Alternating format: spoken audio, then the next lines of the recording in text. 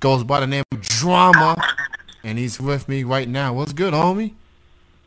I jumped in perfect timing. How's it going, Kenny? I'm good, man. Thanks for being on. I appreciate you. Hey, thanks for having me, man. It's always a pleasure. So before I get into, catching up with you, how you feeling health-wise? How's the family? How's everybody doing during these times?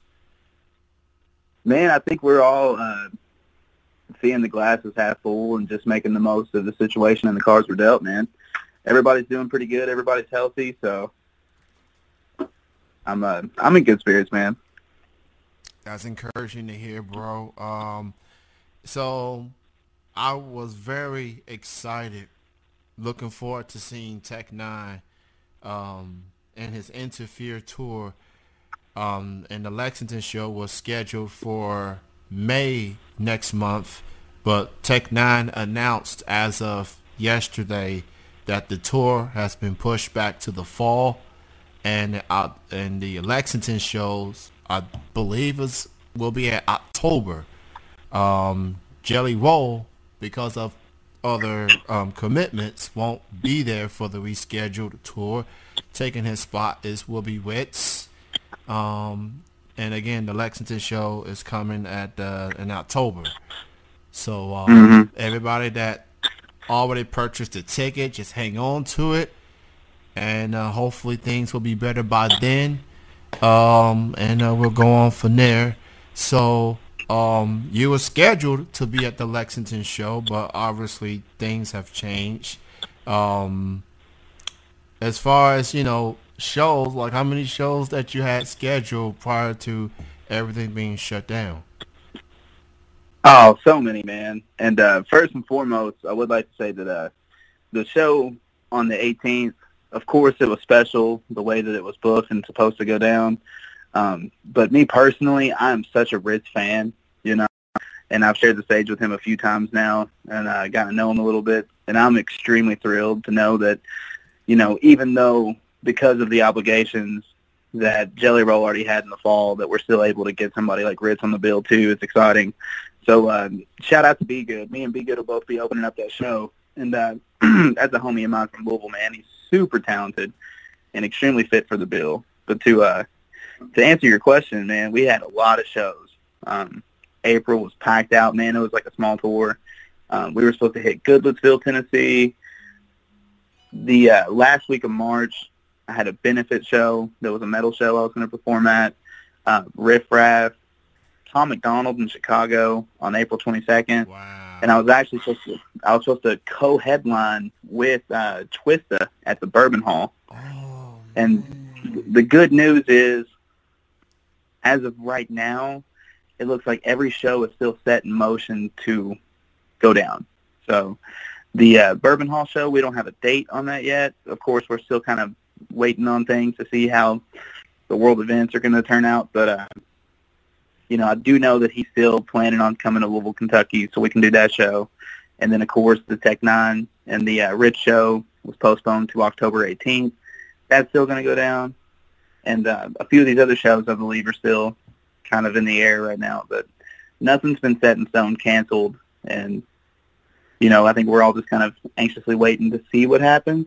But I think it'll be a really special time in the music scene, too, because everyone's going to be so sick of being, stuck behind doors that they're going to burst out to really come out and support, Well, that is encouraging to hear that at least all the shows that you mentioned are on hold for now and been pushed back to, and some have been pushed back to later this year. So that is encouraging. So, and obviously, we don't know how long this pandemic gonna last.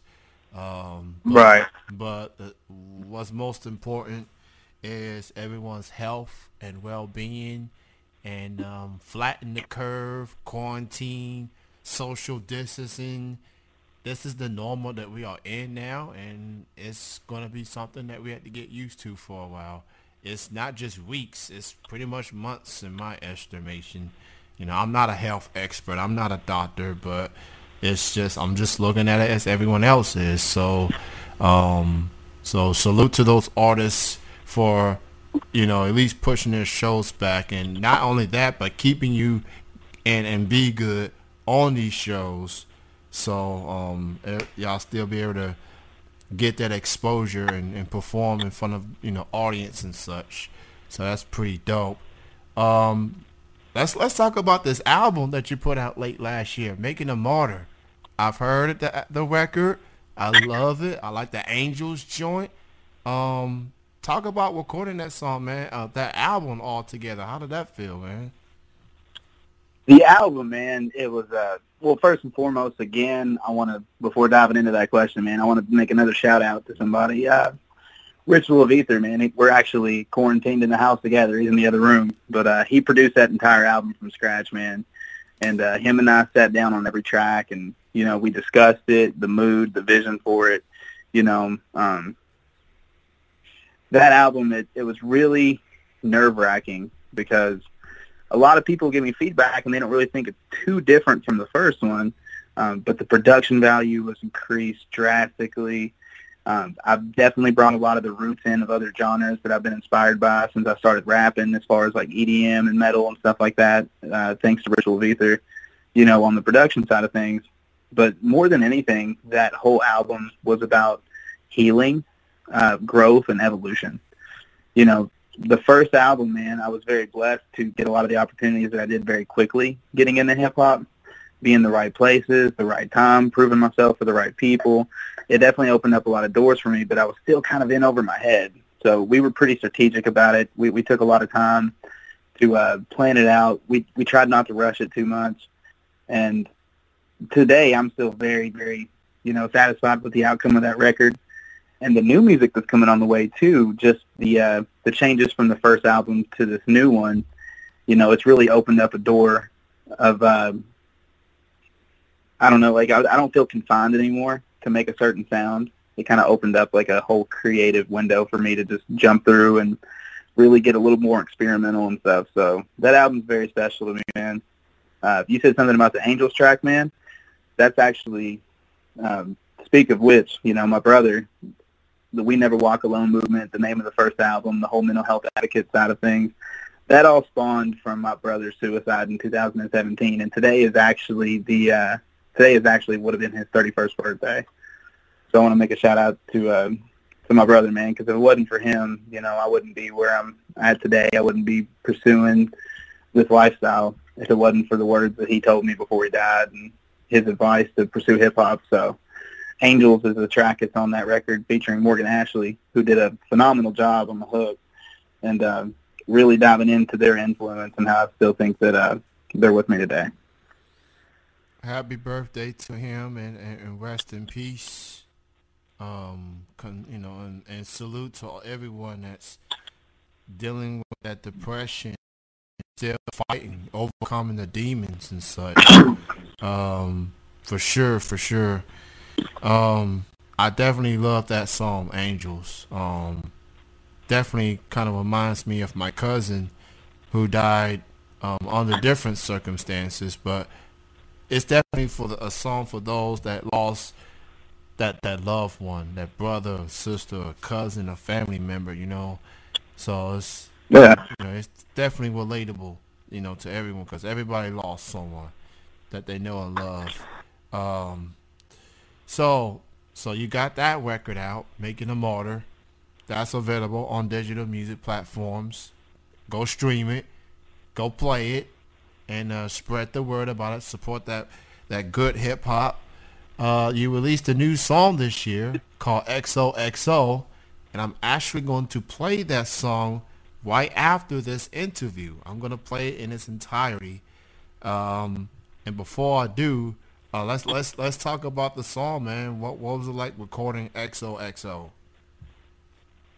That song completely blew me away because for some reason, man, going into that record, I just overanalyzed stuff so much, man. For some reason, I didn't think that track would have been received as well. I was like, it feels a little different. I don't know about it.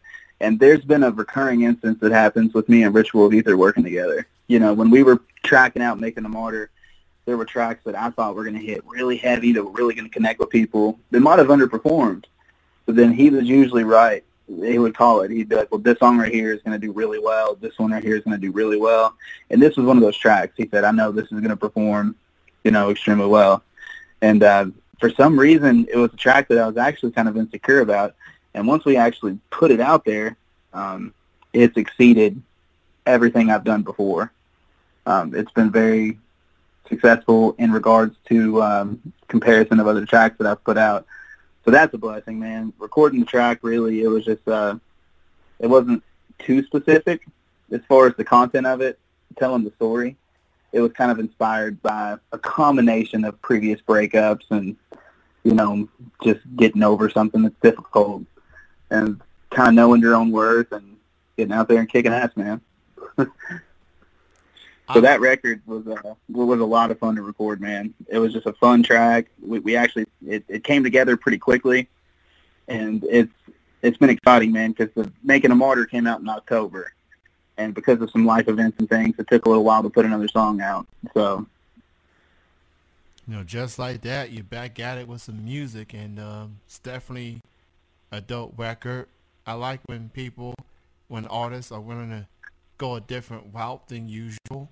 And it turns out pretty good. You and Ro, great chemistry, great understanding towards one another as far as putting out music.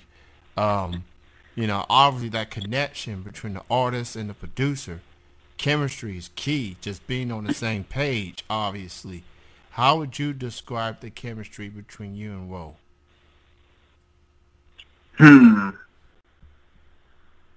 If there was a word for it, special. Honestly, that's the best. I mean, it's special. I think it's unique.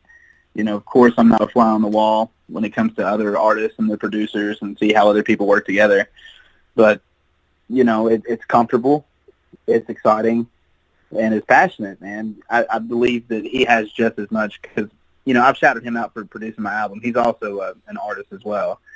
And, he's very invested. He cares. Like, anything that he produces for me, I think he's got just as much love and excitement for it as he does going into his own music. And then him and I, he was on stage with me at my very first show when I performed with Joyner Lucas. He came up and did a feature with me. So he's definitely a day one. So as you go through the journey, I guess, as you start to level up and try to figure things out as an independent artist, you learn a lot of lessons about trust and people and kind of being guarded and things like that. And it's just really cool to have somebody like that in your corner, because beyond the music stuff, our relationship as friends is really strong too. And it's, it's special. That's the best way to explain it, man. Well, I definitely like it for sure. And I look forward to hearing more music from you fellas down the road. But for the time being, Making a Martyr, out on digital music platforms, XOXO, also out on digital music platforms. Go stream all of that. You ain't got nothing else to do. We in quarantine anyway, so go stream it. Go stream it. You want to. You mentioned Joyner Lucas. He's definitely one of my favorite hip hop artists right now, and I'm so happy that he finally released this record. Definitely met my expectations. I mean, I know people already heard some of the songs he's put out these last couple of years, and I told people, like, look, he's an independent artist now. He can put out the music the way he wants to. He ain't got no label in his ear telling him what type of music to do. And I like the record. I like ADHD. What was your reaction to the record? What's your thoughts on it? Oh, I love it. I think it's a phenomenal record, man. I think it was very strategic how he did single at a time and had a visual for every release, or almost every release. And he made it very well anticipated. I do know a lot of people were on their toes. There was a lot of rumors. Actually, I'm pretty sure he came out and said it himself. Everyone was expecting an Eminem feature. So I think it threw a few people off, including myself, to not see it. But as he responded to people reacting to that, he did say that they have several songs, in the back burner that'll be out soon. So as far as the record as a whole, man, I really liked it. I really, really loved 508, 507, 2209. So it was cool to get an album from Joyner Lucas that still had a wide variety of different kind of substance. You know, he had songs that were just flexing, talking about his success and money. He had songs that were very heartfelt, talked about controversial matters. And my favorite song on the whole record is the Wills track. Yes. Not only because I'm a huge Will Smith fan, that's my favorite actor, but I actually got a bar on an unreleased song. I said, why the legends got to die to get the recognition? Obituaries popping before they ever stop to listen. And I just think it's really dope because a lot of times people don't pay homage until someone passes away. And then at that point, you know, it's almost, of course, I'm not going to say it's all insincere, but a lot of it's bandwagon and a lot of it's people just kind of hopping onto a trend to be a part of something. People want to not be left out, so they try to join on, but, you know, to really pay homage like that to somebody that inspired you while they're still alive, I thought that was really cool and very rare. Yeah, I'm going to say that Will, the music video, is front runner, favorite music video of the year. Hands down. Whew. Like, there's some nice creative videos out there, but Will takes the cake for me right now. We're just over 3 months into this year. So to pay that respect to him and for him to co-sign it, like, yo, that was dope, you know, that's pretty cool. And I will agree with you. I was caught off guard with Eminem not being on the album, and yet you got Young Thug on there, but that's just near there. But I understand. I understand it because how Young Thug is perceived, per se. But I like the album overall for the most part. Look, if the songs that they didn't fit the album, don't put it out there just because it's Eminem. He did all right. He's cool. You know, they cool with each other, so it's no hard feelings. Oh, yeah. It's no ill will. Eminem didn't have Joyner on his recent release album, so I ain't hear no, where's Joyner at? Y'all had good chemistry on Kamikaze. Like, people gotta understand, man. Songs, you know, people got concepts with these albums, and if it don't fit the concept, don't put it out. So I get it as a fan from an artist standpoint, I guess. So it was great chatting with you, man. Thank you for your time. Everybody look out for the shows we scheduled later on in the year. XOXO out right now, digital music platforms. Making a Martyr out on digital music platforms as well. And if the Tech 9 show still good to go for October, I will be there, Manchester Music Hall, and hopefully I will meet you in person this time because I was there. I know, man. I missed you last time. I know, man. I'll have you a shirt too. Yeah. So Jrumma, and it's spelled Jrumma, not Drama. That's basically how my other alias is Jrumma because that's how most people call it. Yeah. So yeah. It's not correct, but I just go with it anymore. Yeah. And shout out to the homie John Clark, who introduced you at that previous Tech 9 show. He is quite the character, but I respect the dude. He's absolutely, man. Yeah. So great chatting with you, man. Continue to be safe, and hopefully when it's all said and done, I'll see you in October. Hey, sounds good, man. And before I hop off here, I do want to promote something real quick. Go right ahead. So shout out to Ro again. And Razakel, he's actually part of the Shrunken Head Entertainment. So, you know, being new to that kind of horrorcore scene, it was really cool. He actually if you're not familiar, he become a supergroup with Razakel. Mm-hmm. So Ritual of Ether and Razakel together are the Serpentines. And they just released their self-titled album, and I had a feature on it. It's really an honor to be on such a dope body of work. It's sick. So I want to shout that out. XOXO is the newest single. So look at my features. Look up Masks by Serpentines featuring Jrumma. It's probably one of the hardest verses I've ever put down, and it just come out a couple days ago. So I definitely want to promote that. And if anybody's new and wants to follow me, It's at Jrumma Music, and that's all my social medias. And if that's harder to remember, just go to Jrumma.com and you'll find all my stuff.